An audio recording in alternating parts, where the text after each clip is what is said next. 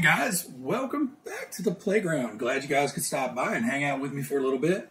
So today I've got something special, for me at least. Have any of you guys ever had one of those releases where, you know, something came out and you're like, maybe, and you kind of passed on buying it?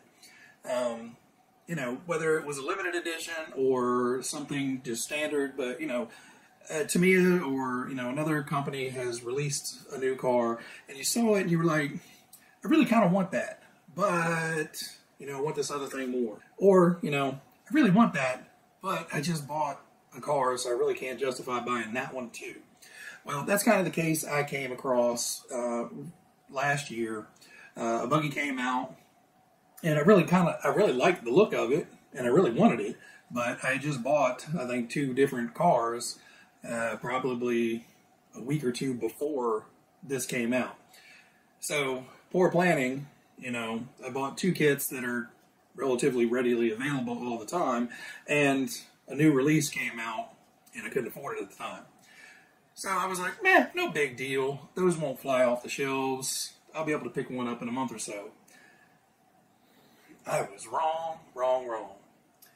Well, thankfully, I was able to get my hands on one, and I didn't have to pay out the nose for it, so that was even better. Because those eBay scam prices now on Tamiya cars, especially for things you can't find in stock, are just ridiculous. But I'm not going to go down that road. So what did I get? We got the Fighter RX Memorial Buggy, and man, when this showed up, I was so happy. Again, like I said, this is one that I wanted when it came out, just didn't get a chance to get it, and now that I have it, I'm super excited to dig into this, get it put together, get out for a drive, and then add it to the collection. So what I'm going to do is I'm going to get all the parts laid out on the bench, and before I start building, you know, I'll just kind of sweep over all that so you guys can, you know, enjoy looking at that little bit of it. Once we get it built, I will come back and we'll show it off. I'll give you my thoughts of how the build went, and then we'll take it outside for its first spin.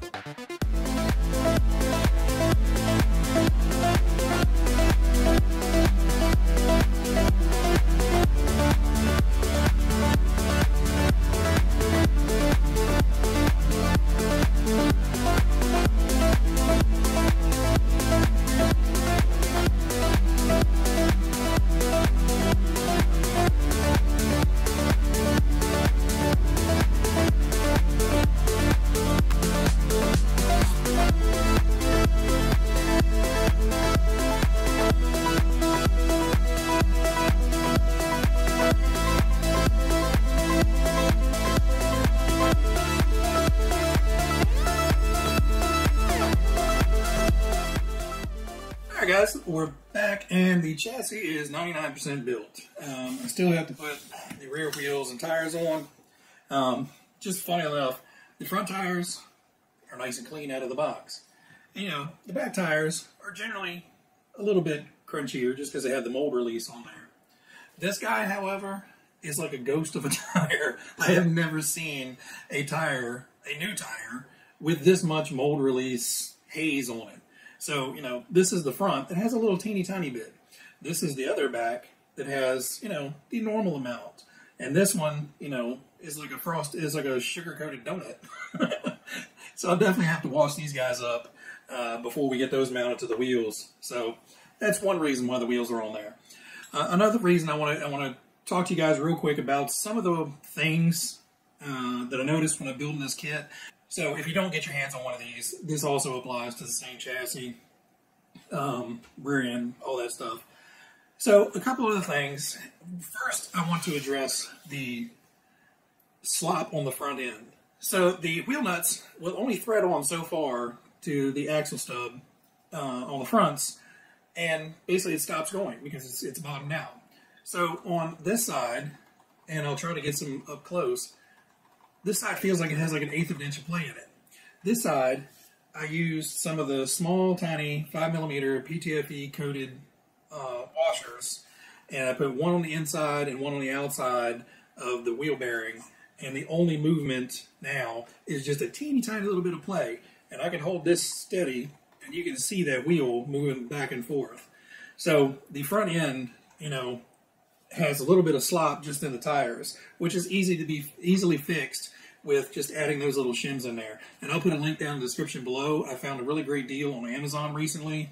I used to buy them from Traxxas, and you get like a dozen for $7 or $8. This, I got a package of 100 for $7 or $8. So, you know, you can do all your cars and shim out your front wheels. It's something I've always done. You know, you just don't want that excess amount of play in there because your tire is going to be constantly, you know, waggling back and forth. The other thing, and I'm sure it's a known issue with these kits because I've seen some fixes on these before, the front steering has a tremendous amount of slop. So with the servo in a park position, you can turn these wheels left and right this much after I've tightened up the suspension. Before, it was twice this much. And you're going to get some slop on a bell crank type steering anyway, because you basically have one thing feeding another thing, feeding the outside. So, you know, the more indirect stuff is, the more slop you can introduce. So the really only slop in there is this little bit of slop between the linkage here and this bell crank here. So you can see that there's just a little tiny bit. Mostly it's in the bell crank. Just, you know, all this can move a little bit before everything else gets back to a fixed position. Now, before I put the fix on this, like I said, it was, the front tire is just waggling all over the place. Now, the fix for this is you add some heat shrink tubing to the little Z-bent linkage that they provide. And what that does is you build up enough of that heat shrink tubing, it takes the gap out of that Z-bend. So in this little Z-bend, and I'll zoom in here, in this little Z-bend here, it has a lot of up and down play before you add that heat shrink tubing onto it. And now that we built that heat shrink tubing up, there is no more up and down play. So what was causing all that tremendous wheel movement is both on this lower section and the upper section, you know, from one lock to the other lock, basically both ends of that Z-bend thing would move like this because you're going from one position and then forcing it into the other. And like I said, tremendous amount of slop before and an acceptable normal amount afterwards. Obviously, you're never going to get it rigid unless you're doing like touring cars or something. For a buggy, this is more than acceptable, but before it was like literally like this. It was ridiculous. So all you do is just cut up small pieces of heat shrink tubing, slide them onto the rod, you know, shrink one piece, and then let that cool off for a second, slide another piece on it, and I think I have 3 pieces at the top and 2 at the bottom layered up to take up the excess slack to keep that, that linkage from rocking back and forth. The other tip, and I've shared it in other videos, when you're building this transmission, basically you have the 2 axle shafts going through, and you have a E-clip on both ends, and that's all that's holding those axle shafts from going out. There's an E-clip and a washer, and that goes against an internal bearing in here. And then you have your external bearings out here. Well, when you're putting that axle shaft in, and you put this axle shaft in, you know, they just kind of slide inwards easily. So when you're trying to put the 2 case halves together, you know, one can slide and, you know, push up against something. And you're trying to put together something that has multiple moving parts. You know, you got your little diff in there that's kind of free floating, and there's a lot of moving parts.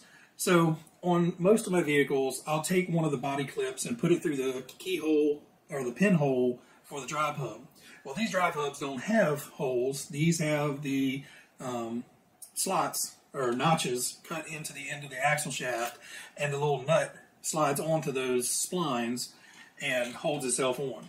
But there's a little recess right behind the splines, and you can still put your body clip on there, pull the axle all the way out, slide the clip in behind that little bit of splines, and that'll hold your shafts in. You can shake those gearboxes all around, and they won't fall out. And it's just an easy way to keep those axle shafts from, you know, flailing around and fighting you while you're trying to put something together. Not a huge deal, but just a helpful little tip that may help you guys out.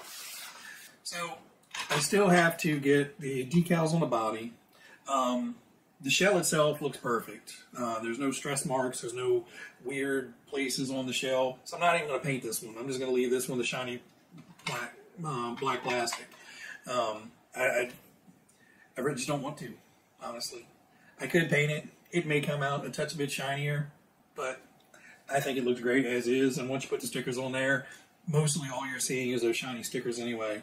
Gotta get the driver guys sanded up and painted.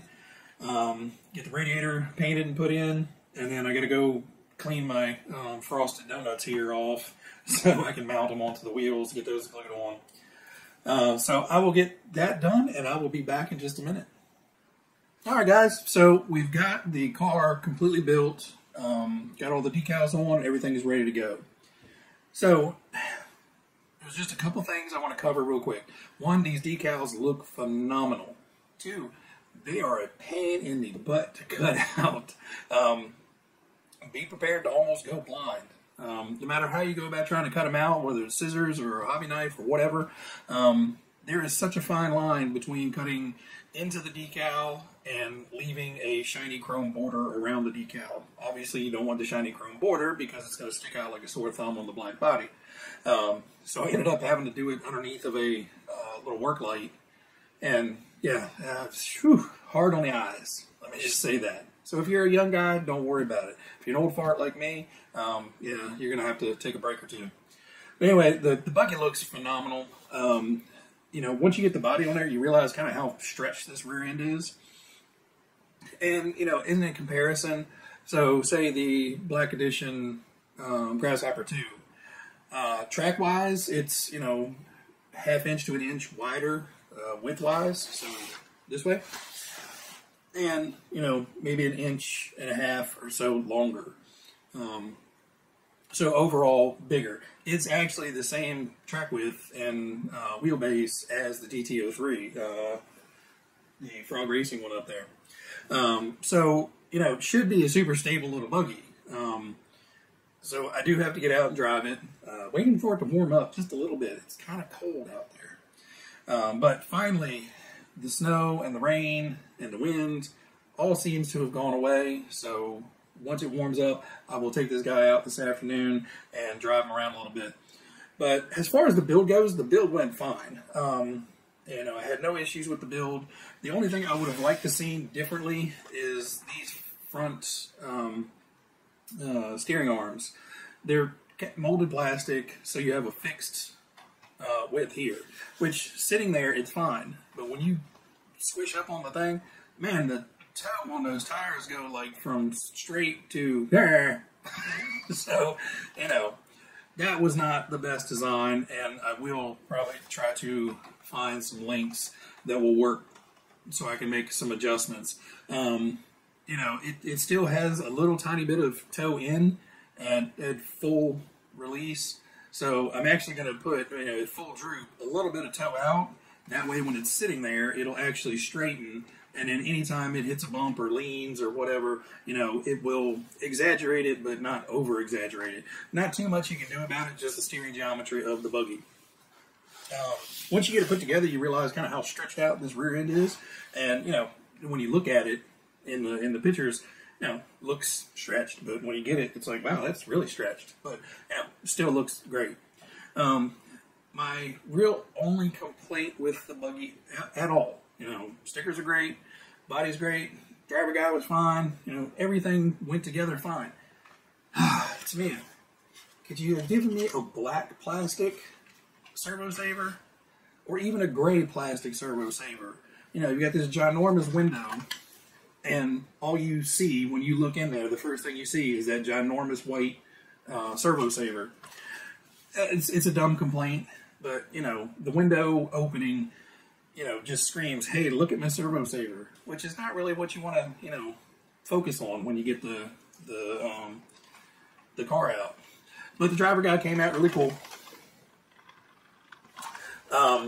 So basically, I didn't have any flat red paint like it calls for, so I painted the helmet and the body in the same gloss paint, and then, you know, once the body was done, I just with a little bit of matte clear, and, you know, it looks great now. So that saved me from buying a specific pot of matte red paint. I like the little radiator in the back. That's pretty cool, this little guy back here. You know, all in all, just a fun build, and I'm really glad I was able to get one. Like I said before, I was really bummed that, you know, I missed out on it and didn't realize how limited edition this limited edition run was going to be. At least here in the States. I know you can find them elsewhere still. All right, guys, I'm going to shut up. We're going to end this off with a little photo collage and then some run video.